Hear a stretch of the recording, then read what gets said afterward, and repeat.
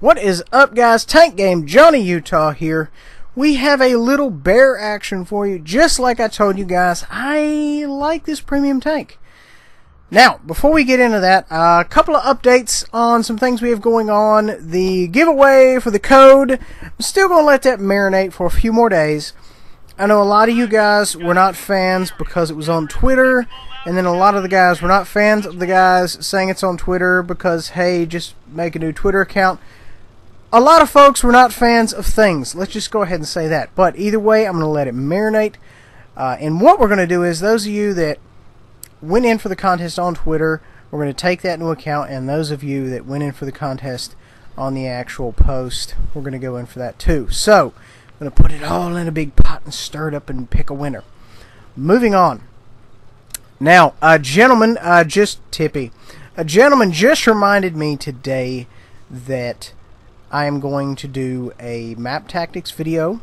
I'm going to have my mentor session this evening, so expect Fjords and Abby coming out consecutively, maybe, who knows.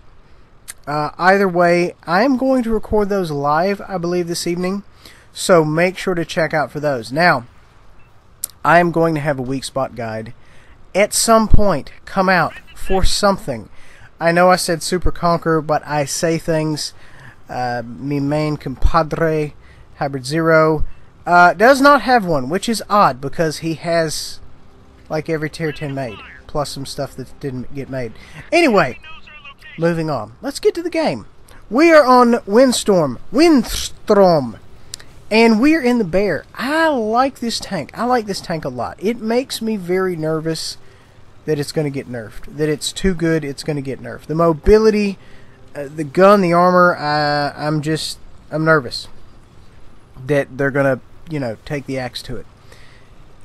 The Trinity, to my 10 o'clock there, I didn't necessarily care for as anywhere near much as this thing. This is a really, really good tank. If you're looking for the best bang for your buck, you could do considerably worse than this. This is an amazing tank. I am a big fan of this.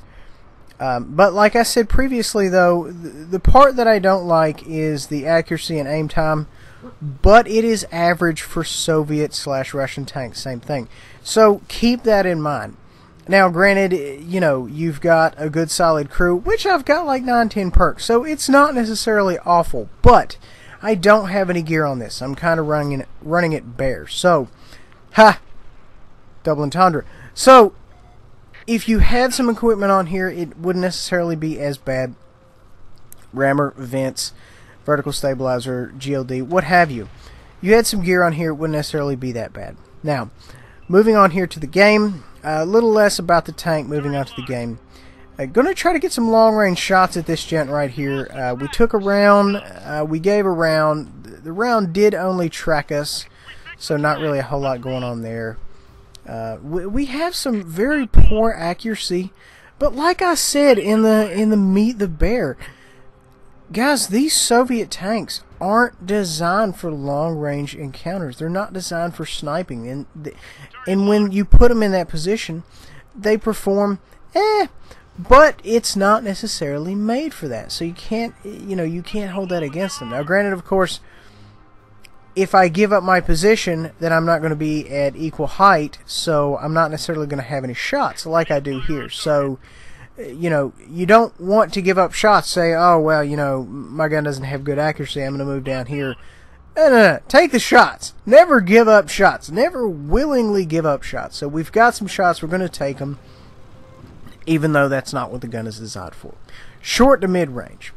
And I think they even say that in some of the World of Tanks videos. They say, yeah, the Soviet gun's short to medium range.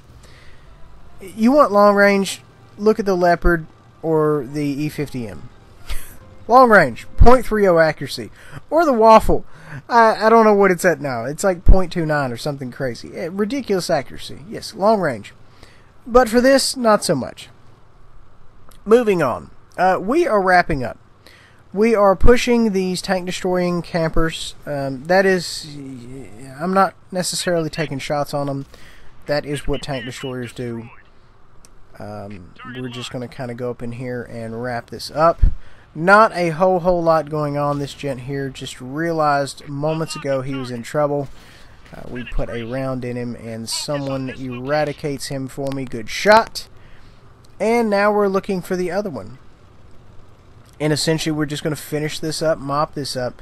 And this was one of those situations where, you know, the team just kind of folded in on itself. And I hate to see it. I mean, don't get me wrong. I would much rather be on this side than the other side. And I think we all feel like we've been on the other side.